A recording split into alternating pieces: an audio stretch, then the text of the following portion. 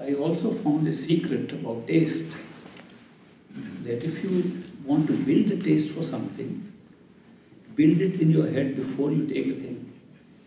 If you want to like somebody, like that person in your head before you meet the person. This is amazing how it works.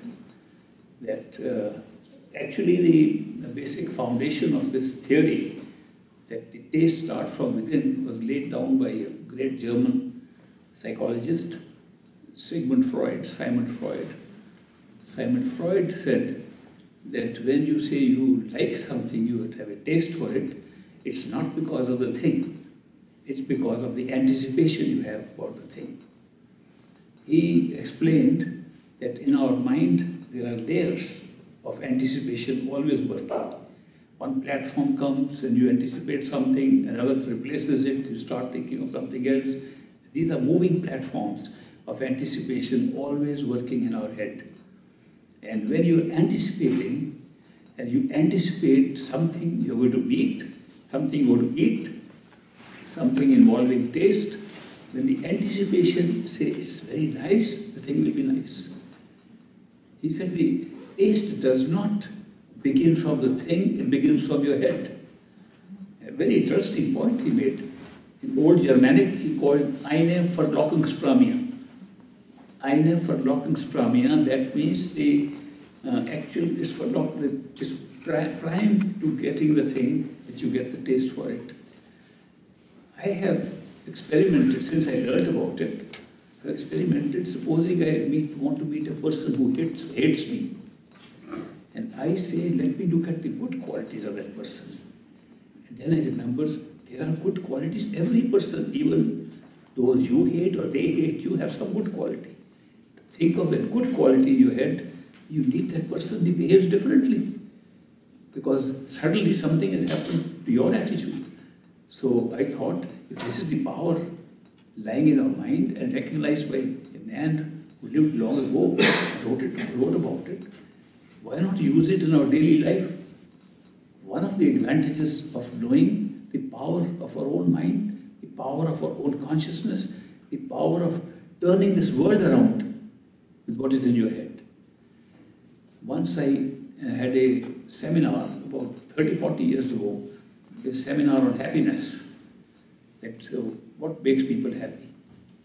And I said, happiness comes from happiness. If you are happy, you will meet happy people. And so we did an exercise. There was a group of 20, 30 people. And we said, now for 1 week, all of you pretend that you are happy. Not that you are really happy, because nobody is really happy all the time. You have some moments of happiness, some moments of unhappiness, some ups and downs. But pretend, just pretend for 1 week that you're happy. Any person you meet, smile and show that you're full of happiness, even though it's fake. But you still show that happiness. After 1 week, we'll review how many angry people you met, how many happy people you met, how many people who you like to hate you met. So after 1 week, we reassembled to compare notes. All of them, without exception, said this whole week was wonderful. We met all happy people. Just by pretending that you're happy, you can make people happy, and that happy transmits back and forth to each other. So there was a book I read long ago, very popular at that time, called How to Win Friends and Influence People by Dale Carnegie. In that book, there is one chapter on smiling. And he said, when you smile, you disarm the other person. And you should smile whether you like to smile or not. I was surprised. He said, if you are not feeling like smiling, but you still smile, smile at every person you meet, and every person will smile back. It's so amazing that these things lie in your hands, not in the other person. We unfortunately hand over a lot of our state of happiness to other people. We don't realize that there's so much we can do to make other people happy also, then you become happy. If you are in a happy crowd, you are happy. And if you are listening to a person who's always depressed, you get depressed also with it. So therefore, this is very mutual exchange. The Swamiji of Agra who said Shivdayal Singh, and he started this movement called Radha Swami and the Path of the Masters and so on. In one of his teachings, he says that love and devotion is the key to good meditation. If you do meditation mechanically, you get nothing. With love and devotion, you get it. But they say love and devotion only comes if the master is extending it to you. Because otherwise you don't know how to present love and devotion on your own. In what way? What's the method? He says the method is pretend that you are devoted. He actually uses these words. Pretend that you are in love and you are devoted. Pretend in your own mind that you, and that pretense will become real over time. So he made a recommendation. Why I am mentioning this thing to you is that these are very practical tips these people have given us. How so much of our life, of happiness or unhappiness, is dependent upon us and not upon others. And we are continuously becoming dependent on other people. What they say, what he said this, she said this, and we are messing up our own life based on what other people are saying. You should not bother what other people are saying. You should bother what your state of mind is, how happy you are. And you can pretend to be happy. You will make those people happy who are saying this or saying that. The other thing is that talking ill of somebody doesn't help us at all. And it's very common. Common gossip among people is to say some scandalous things, some things wrong about other people. So and so did this, so and so person did this, and enjoy saying all that. Great master, my teacher, my master used to say that there are many sins in this world, but they are pleasant, pleasurable sins. But talking ill of somebody is a sin that has no pleasure at all in it. So why talk ill of anybody? If you restrain yourself from passing judgment or talking ill of somebody, you make your own life better and your own life happy. So these are some few tips they have given. They are external and internal both, and they affect our life a lot. So that's why when you want to practice meditation of any kind, the best meditation is where you go within yourself through imagination, attention, and power of concentration. And do not go below the eyes, because if your goal is to seek higher awareness, nothing below the eyes can be found. No matter what yoga you have done, no matter what you're going to do, there is no awareness, higher awareness below the eyes. Stay in the eyes. Best way to meditate is to consider this body as a residence, as a house, that you are living in this body, that you are not the body, it's your house, dwelling place. This has got many floors, starting from the bottom, 1, 2, 3, 4, 5, 6. There's a 6th floor based upon the energy centers below. Or you are already on the 6th floor when you are awake. We are all on the 6th floor when we are awake. Why go down to the basement and to other floors when you're already on the 6th floor? Proceed from there. So the meditation should be that you imagine this is a house which has got a nice big room at the top. When you close your eyes, this room, it does not remain the size of the head. It expands. It's a big place. It can be as big as you want to make it. I was speaking in Lithuania the other day, and a person who was recording the event, he said, when I said the area inside can expand, he felt it expanded to such an extent that he himself expanded. And as he went on, he said the whole universe came into it. The whole universe came in his head. This is not a small place. It only looks small because we are outside. If you're inside, it's not small at all. It's as large as you want to make it. But start by making it a small place. Make it a small room on the 6th floor of your house. You sit in the center of that room. Examine it. We'll do a little practice right now. You examine what's in that room. Is it dark? Are there some light spots? Are there some windows and doors? Does it need any furnishing? Does it need any drapes or something? And then you furnish your room. Put a nice carpet. not down anywhere, right in the 6th floor, the ceiling of the 5th and the floor of the 6th. Genuine imagination that you are sitting on that and a very nice, comfortable place, nice rug, nice drapes on the side, and a beautiful, wonderful chair to sit on or a cushion to sit on for meditation. Don't meditate outside. Don't meditate on a chair or a cushion or pillow outside. Meditate on a cushion or chair inside. Once you seat yourself inside, you can examine what the things are. Then think of nothing else except what the room looks like, what your chair looks like, what things that you see there look like.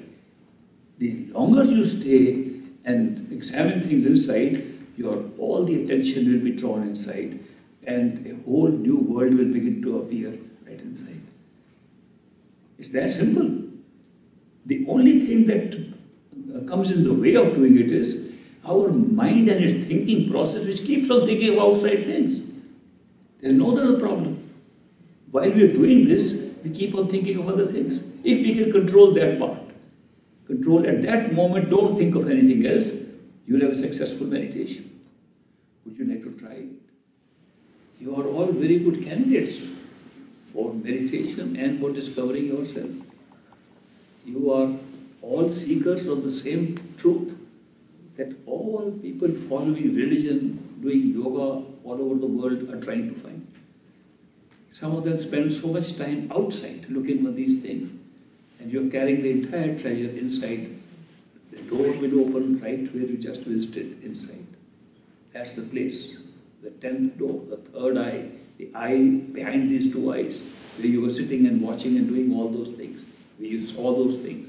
That's the place where you have to start. This is just a sampling. We don't have the time to do full-time meditation. Of course, those interested in doing more meditation with me can join one of the meditation workshops. We are having a meditation workshop, Jonathan. September 12th, 13 and 14 in Rice Lake, Wisconsin. In Rice Lake, Wisconsin, September 12, 13 and 14, those who want to go into extensive meditation can join me there, and we'll practice together so we can make some real progress, see a lot more than what you just experienced. But I'm happy that so many of you enjoyed this. So you see, it's not such a chore that we make meditation, because we think meditation is a mechanical thing. It's not. It's an interaction with your beloved. It's an expression of your love inside. It's a beautiful experience. And therefore, you will actually enjoy meditation. I would now like to answer some of the questions that you wrote up on those pieces of paper.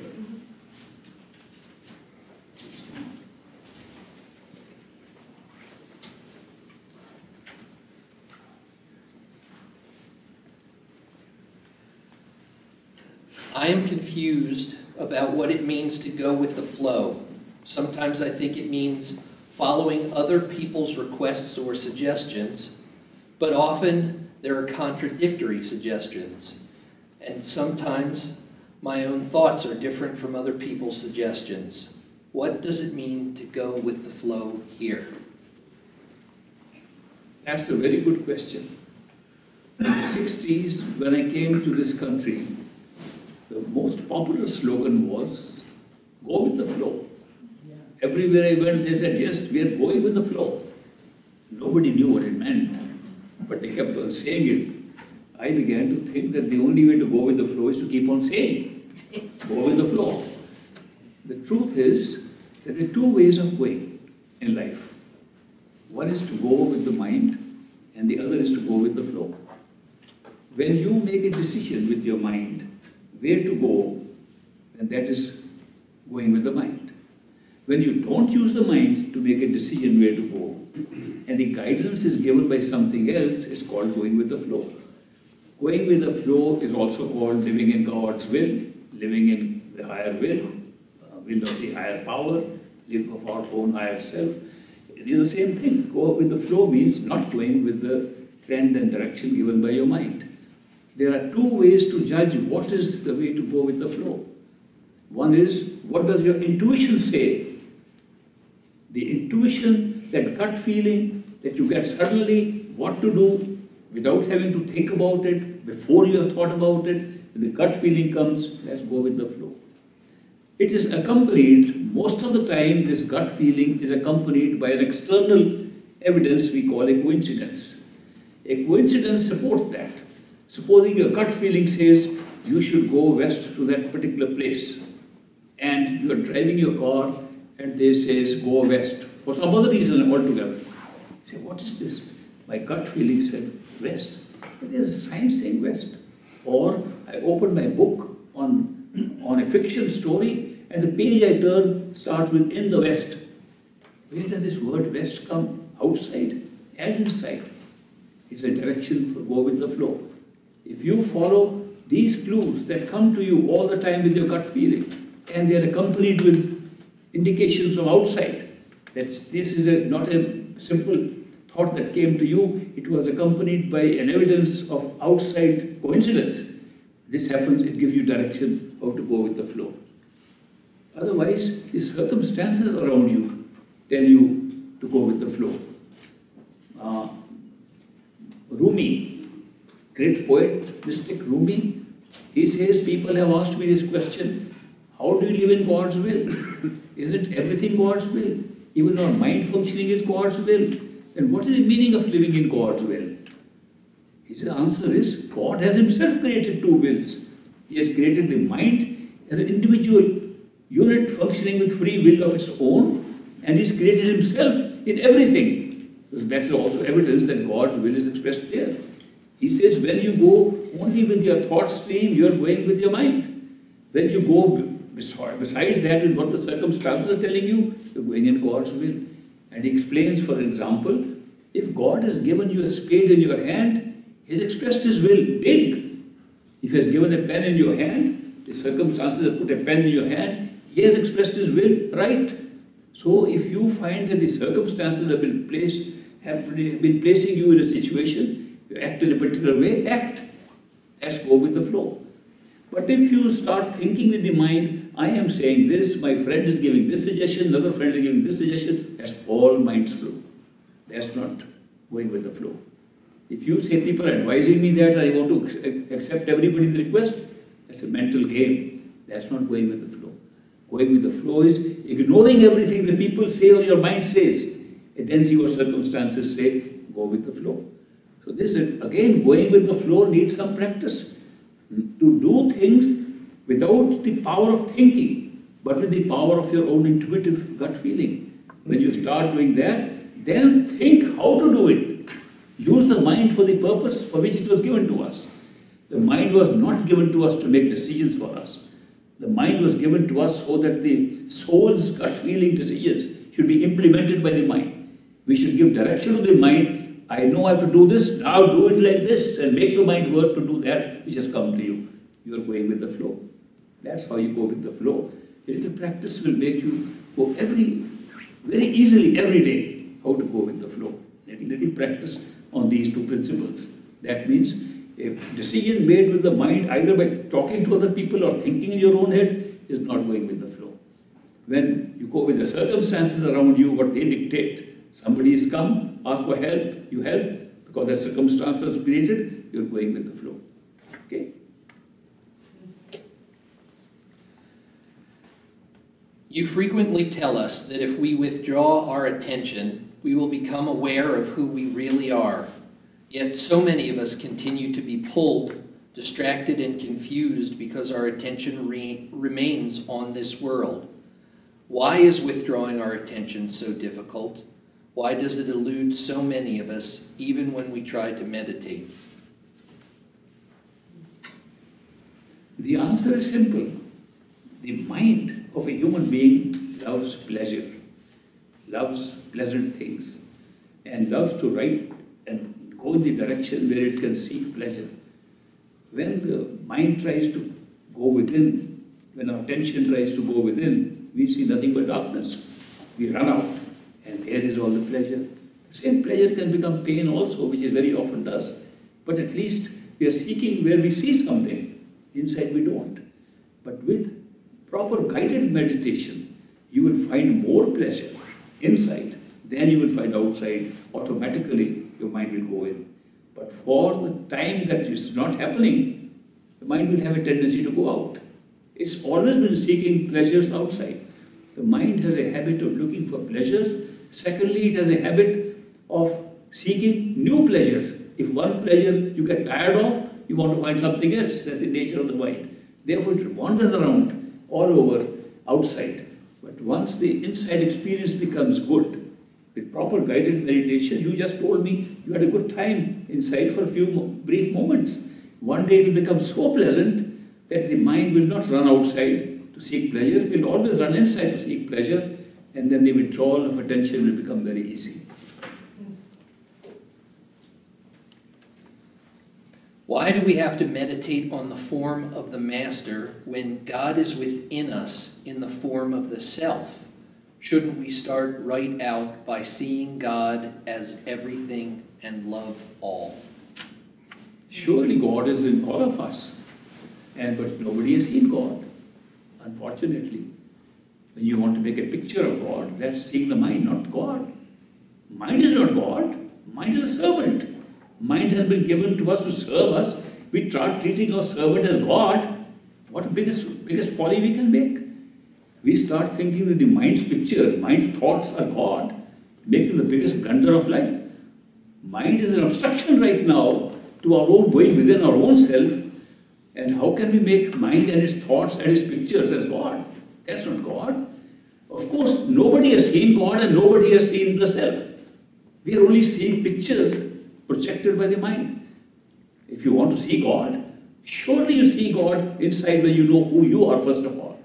When you will have seen yourself, you will have seen God. I promise you that. If you have seen your true self, you have seen the expanded self, that is God, that is the creator of everything. You are a part of that, have always been a part of that, never separated from it. It's the illusion of separation that you have to overcome. So you want to really see God? Sure, you should see God by knowing yourself. Don't see pictures outside and imagination outside and say it's God, which is most of us are making a big mistake. Thinking that mind is God. Mind is not God. Mind is a machine. Mind just works for that. And we just make pictures with the mind. We say, no, I am speaking to God. I am seeing God.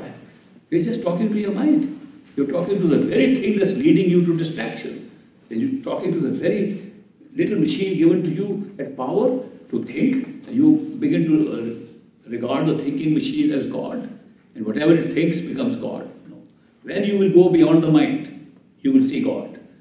Till you can go there and see the God, where do you see God? At least when we say that meet a perfect living master is seeing God at the time when you see him. He is not seeing God some other time. When you are talking to a perfect living master, at that very moment he is actually seeing God. That's the best way I can see. God in one. God is in everybody and everything, but you don't see it because the consciousness is not God consciousness. But when you meet a person with that consciousness, you are seeing a person in whom God is apparent to that person and visible. There is no better way to see God than to see one who has realized God and is sitting in front of us. That is why we say perfect living master is one who is seeing God at the time when he is talking to us. And he is with the same single awareness of God when he is talking to us as a human being.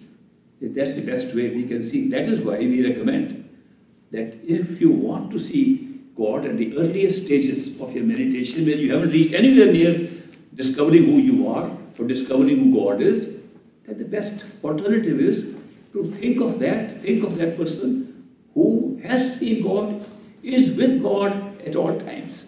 So that's why we recommend a contemplation of the face of the master. That is why we recommend initiation and following a perfect living master. That is the closest you can get in this life, in this physical world, to seeing God or being with God.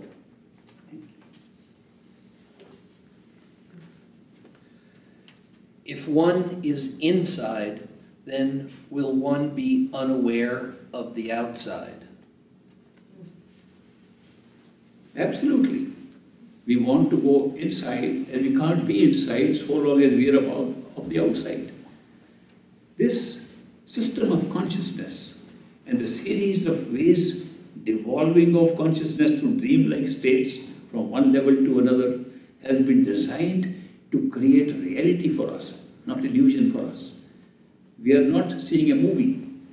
We are seeing how the process of suggestion, power of the mind's projection can create reality for us.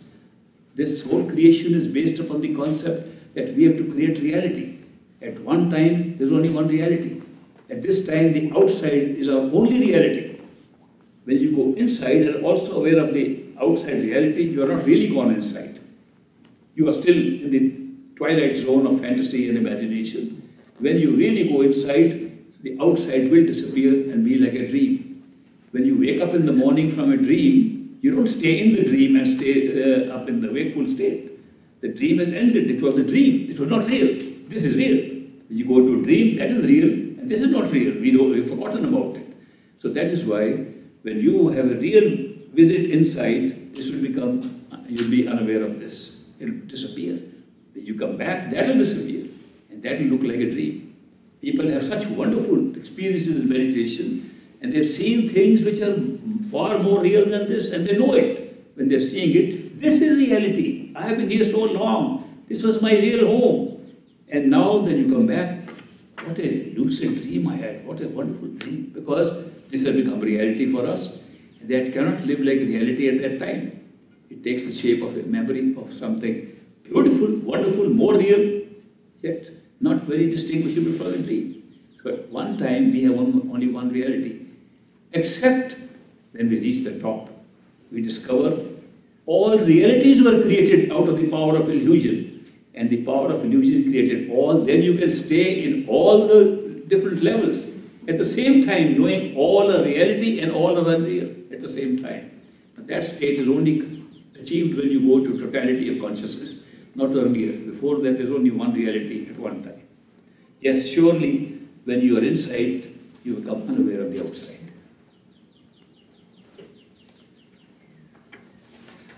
I always thought that our senses serve as the gateway to our inner self and can provide the first glimpse to awareness. Obviously, based on your experience, I am wrong, and the tangible world we see with our senses is separated from the real. Could you speak on that? The sensory system is one. It is not two. That you have one system here in the physical world, you have another system inside. It's the same system. It's the system we call the astral self. We call the sensory body. The sensory body is not a body. It's a combination of sense perceptions that make that body. The power to see, the power to hear, the power to touch, taste and smell. These sensory experiences are built into the system that we call the astral body. It's not a separate body or something. It's our own senses, which we are using now. Those senses, when purified by not being mixed up with material things, not being mixed up with the material body, becomes the astral body. Therefore, they are not separate senses outside and separate senses inside. They are the same senses. The same senses which can operate very efficiently without the physical body are now operating through the cover of the physical body and with reduced efficiency in every level. We can't see very well with these eyes because we are seeing with the astral eyes through physical apparatus. The physical eyes are not seeing by themselves. If you are unconscious, the physical eyes are open, they don't see anything. When we are conscious, it's the consciousness that's making physical eyes see through the astral eyes inside. That you will discover when you withdraw your attention and make this body not part of the system of perceptions. The same perceptions are really using this body to become self-perceptions here. They are not two separate things. That is why don't think that there is a separate way of looking outside, separate way of looking inside. Use the same power of seeing, same power of hearing. Right now in the physical body, you're using it outside.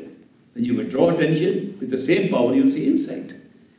And the same power is functioning even at this time. You did an experience just now in meditation where I said, see your master, see your beloved inside.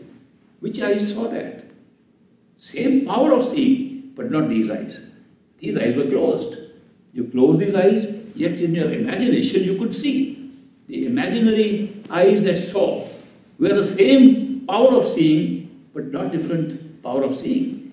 The eyes were different because those were eyes of imagination, and these are eyes of the physical body. But the power that sees is the same in both cases. So it is not that I am saying that you can't use the sense perception to go in. I am only saying instead of looking out with the same power of seeing, look inside. It's not different. Can you explain what certain colors and numbers mean in the astral plane and in our lives?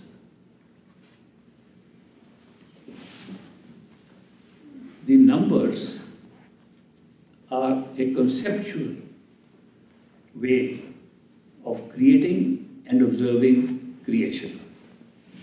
When we say number 2, we mean double. If you multiply by 2, you are doubling anything. It does not apply to any particular table or something. It applies, if I say that your body has become double, it's been multiplied by 2. 2 is the power of doubling an experience. So when you have this number, all the numbers that we are using, and many which have not been used, are all expressive of a function in creating the blocks of experience that we are seeing outside and inside. So the numbers are actually powers of creating certain dimensions of experience in space and time.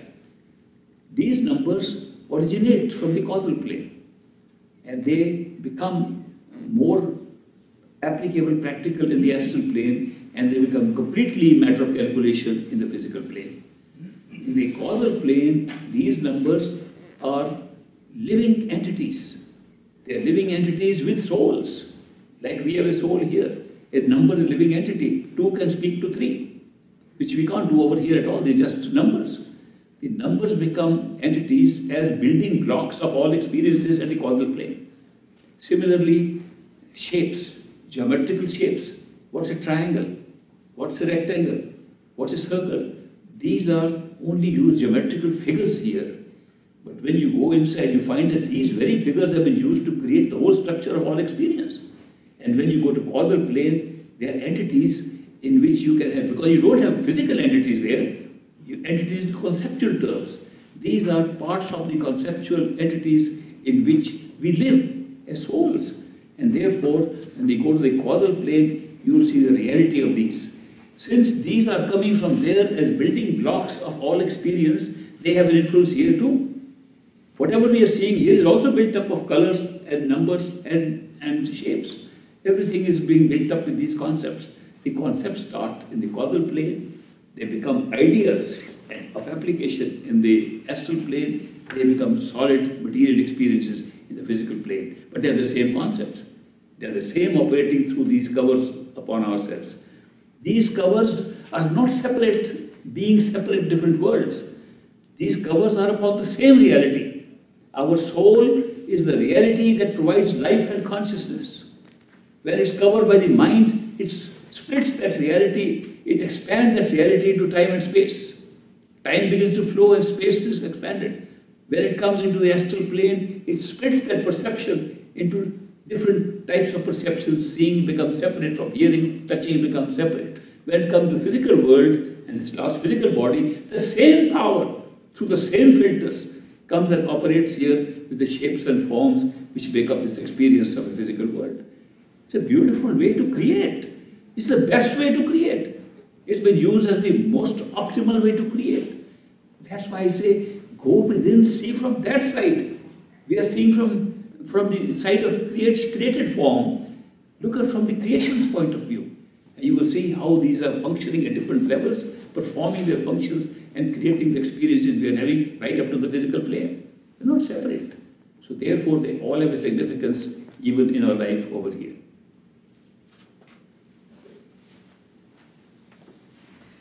Before the physical initiation, can those souls be seen attending the Master's satsang on an inner plane? There is no physical initiation. Initiation is always inside. Initiation does not mean a perfect living master telling us how to meditate. All the masters tell us. You can even read in books. Initiation does not mean that how we can close our eyes and perform certain kinds of rituals about meditation. Anybody can tell that. Initiation is entirely a different thing. Initiation is a perfect living master in full consciousness of the entire secret of reality and secret of the Creator. In full consciousness says to us, I accept you as a friend of mine, let's go back home together. That's initiation. Initiation is acceptance by a perfect living master that now I take you, we'll travel back home together. It is not based on our karma. It's not based whether we are good or bad. It's not based upon a judgment. It's not based upon any teaching. It's not based upon any of these things. It's based upon whether, when we came into this creation as individuated souls, whether we had a desire just to be here temporarily and go back home and made an arrangement for it. The arrangement itself brings a perfect living master into our life. We made it ourselves that if we get fed up of this new creation, new experiences, and want to become seekers and go back home, such an experience should take place, that a person projected by our own mind should come and be called perfect living master, and he should initiate, and that's the way process back. We arranged ourselves before the world was created. And now, therefore, the perfect living masters who come as human beings in our lives, they come with the mandate at this time. These souls who had asked for this promise are ready. He searches as a human being, he meets the other human beings in whom those souls are now vested, and he says, time to go home. Yes, it's time, it is ready. Initiation, we are going back home. That's initiation. Initiation is a perfect living master taking full responsibility to take you back home without judgment, without conditions. If he says, oh, you follow this diet, if he says you do meditation regularly, if you say struggle hard for this, he's not saying that to your soul. He's saying that to your mind. So the mind says we can get nothing without our own struggle. Mind says unless we act, we no longer be spoon-fed by anybody. The master has come to spoon-feed us, but we don't accept it. We say, no, we have to struggle, we have to deserve it first. We have to be good to be deserving. We have to do this. We pass judgment upon ourselves all the time, while the master is holding his hand and saying, no, time to go home, no judgment. He's not come to see how we are trapped in this physical world with our own karma. He knows karma is not on the soul at all. Karma is carried by the mind. Struggle with people, struggle with sickness and health, struggle with all this is on the mind and the body. Nothing to do with the soul. He's come for the soul to go back home and realize this. And when he says, I initiate you, he takes you back home, guaranteed. That's called initiation. So initiation, there's no physical initiation. Physical method is just to appease the mind, keep it busy, keep it away almost from the soul going back home, to almost feed it something. Okay, do meditation, do this, see these things, make it interested in that pathway within. And not that that meditation has never taken anybody home. People are meditating all their lives. It's the initiation by a perfect living master and the love and devotion that he makes us feel for him that takes us back home. So that's why there was a man, a very poor man in India, and he was living in a village, had no money at all, living, just surviving, with few belongings and few things he grew in a little piece of borrowed land. And he had a very strong feeling that there is a master pulling him. And he had a dream in which he saw a man with a white beard saying, come on, you are ready. He said, what is this call? He checked up and they said, there is a master living at that distance on a bank of a river. He said, I am going to go there. He had no money to buy a bus ticket. He took up a few of his belongings, put them in a bag, put it on his shoulder, started walking. He walked for almost a month, every day saying, you called me, I'm coming. You called me, I'm coming. And I was present with great master He was just coming out of the door of his house. We were both standing outside. This rugged man, full of all the dust of his travel, carrying a little bag, came from a distance, threw the bag there, ran, fell at the feet of the great master, said, "Master, I have come, initiate me." The master's words were, "What, once again?" He had never seen him physically. And master suddenly realized that what he had said. He said, "Oh, I mean, you were initiated the day you left your village. You mean to teach you how to meditate? I will do it tomorrow morning." So, do not think that initiation by a perfect living master consists of anything more than accepting you as a friend who will go back home with him. So that's what is initiation. The rest is all for appeasing our mind, to make it work the way it likes to work, and then go back. There are so many things that happen with initiation, which we can't see outside, because we are living in a totally different kind of material, illusory world that has got so much limitation on it, on what we can see here. But when you go within and see how your destiny was created, how are you poor or rich, how are you born here or there, how did this happen?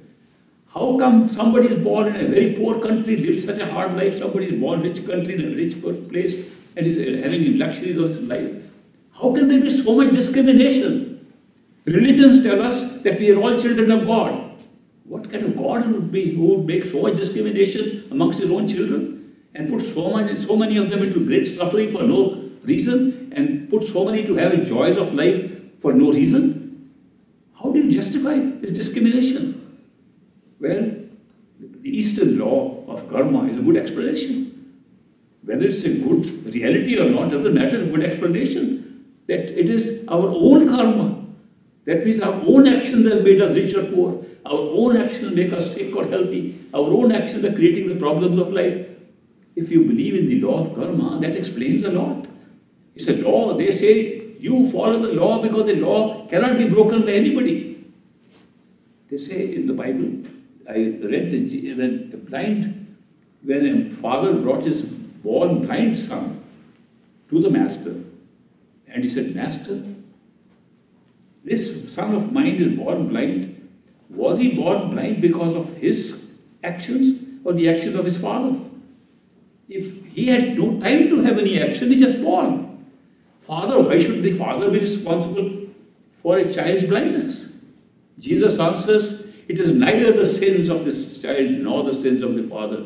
It is that the law may prevail." He says that clearly in the Bible. Which law? Which law explains that? Except the law of karma, except the law of reincarnation, except the law that says whatever you do, there is a reward and punishment set up for you. And this law creates the real prison house in which we are trapped here. Because we can't help but either do good or bad or indifferent things. Every time we do good, we are entitled to a reward. Every time we do bad, we have to be punished. Where? Over here. We can't get out of it. If there was one real stranglehold created for souls, this was it. The law of karma, the law of reincarnation, and being stuck with the law of punishment and reward. So that's why the people who are trapped here, perfect living master, don't come to judge. The judgment is going on already in our own minds. The judgment, the negative power itself provides enough judgment on us. There was a man, he came one day to the perfect living master, and he said, "Master, forgive me. I sinned." Almost might be, he was thinking of his own confessional or something, that he talked like that to master. I was there when this happened. The man fell at his feet, at the great master's feet, and he said, "Master, forgive me. You told me I should not drink alcohol. I drank with a group of people last night. I was drunk. You told me not to eat meat, and I ate all kinds of steaks that they served. You told me don't womanize, don't do this. I had all kinds of luxuries with women who were present in the party. Please forgive me." Great master says, "All right, you're forgiven. Don't do it again." Man said, thank you, and ran away. Everybody sitting around the master, particularly the secretaries to the master, he said, "Master, what kind of thing was that? The man defied all your orders. He made all the big mistakes, and then you just say forgiven." Supposing he does the same thing again and comes to you and says, forgive me, will you again forgive him? Master, I think I'll again forgive him. Master, when will you punish him? He says, don't you see, his mind is punishing him already. Don't you see, he's already being punished within himself. Don't put me into punishers. Let me remain in the group of forgivers. The great master said. These perfect living masters who come here, they are forgivers. They don't come to punish, they come to forgive. They realize in what traps we are, what temptations are we are facing, the distractions we are facing. They know it. They know we are in a trap. They have compassion because of our condition, not judgment. Therefore, with their love and compassion, they forgive and they want to take us back home out of this mess. They want to take us out of the law of karma. And as soon as you step out of the law of your mind, you'll be out of the law of karma. Karma is only in the mind. It is not on the soul ever. So that's why masters don't initiate you for nothing. What about this law of karma itself? The karma is of three kinds. One you're born with previous actions of past lives. You can be blind, you can be rich, you can be poor. You have no control over yourself. You never did anything in this particular birth. It's all from somewhere else that came up, from your own, because you are suffering. You did it. You did something. You are rewarded, you did something to gain the reward. Then you are doing the same things all over again in this life, and many rewards and punishments come right now in the same life. Some are carried on for the next life. We are so capable of taking decisions, good and bad. We're taking all the time. It's not necessary to spell out in an action. A decision taken in our mind which is good, karma. A decision taken in our mind which is evil and bad is evil karma. Even if there's no action following it, it's still being recorded and it's all collecting. We are capable of collecting so much of this karma that there is no way to put it all in the next life. What happens to most of it goes into another area called reserve. And the reserve is all held in the causal plane on the mind of the person. The same mind comes again and again, different bodies. That mind carries that baggage and that load on itself. And that whole cumulative effect of all the karma creates our attitudes and not events. Events are created by actual events that happen. But the attitude is created by a cumulative effect of all the karma, and that whole karma is then held in reserve. Then we create more karma now, and these three types of karma, the one we come with is destiny, or we call prarabdha in Hindi, Indian language, we call kariman, or the new action we are creating in our mind or outside, and then there is a third one, the reserve, which we call sinchit. These three karmas are holding us here forever. Biggest trap of our own making through by thinking we are the mind and we are trapped in it. But when you are initiated by a perfect living master, the first thing he does at the very moment of initiation is he destroys all that sinchit karma completely. So that there is no way anything from your past lives can be taken up to make a new life for you. The only area from where another life can be made is from what you do now in one life. So this life will be always better if you are a seeker and you're working on seeking yourself here, if necessary, to come in the next life. Then this will help you because there's a very small group of actions for which the next life can be made. That's a big advantage of initiation. Secondly, if you meditate properly or follow the instructions of a perfect living master who initiates you, and you say, I am the disciple of that particular master, and what he says, you do that, you don't have to come here again, ever. This is your last life. If you cannot follow those instructions, you fall a prey to your mind's temptations or your mind's distractions, you may have to come once more. Only when you become totally escaping from this path, saying this is all hoax, there's nothing real, that you may have to come third time. If you become critical and attack the master, kill him, you may have to come fourth time, but the master will still take you if he has initiated you. This is a very different kind of thing than any teaching of any kind. It's not a teaching. Initiation, nothing to do with teaching. Teachings can be done by any number of teachers. The books full of teachings, same teachings. It is the relationship that a soul has with another soul who is aware, in his awareness of totality of the soul, meeting another soul and saying, time to go home, you asked for it, let's go, that's the initiation. So the truth is there is no physical initiation, and the souls who can see with their own eyes, in their physical body, the physical body of a perfect living master, when they see, they are marked. That means at some point they will go back home. That means it's a reminder to those souls that yes, you didn't make a promise, you forgot, you got too involved here with this experience. Yes, you are marked. If the master happens to see, then with the next few lives you will be initiated, if not in the same life. So that's why these are great experiences, to be in the presence of a person who is not capable of going to higher levels, but is at all higher levels at all times while sitting with us. That's the kind of person we want. That's the kind of person who will find us when we are ready. How are we ready? When our seeking is so strong, our love for the truth is so strong, we want to go back home so desperately, we say we are fed up of this. We had enough. If somebody says I had enough, then that's a sign of being ready.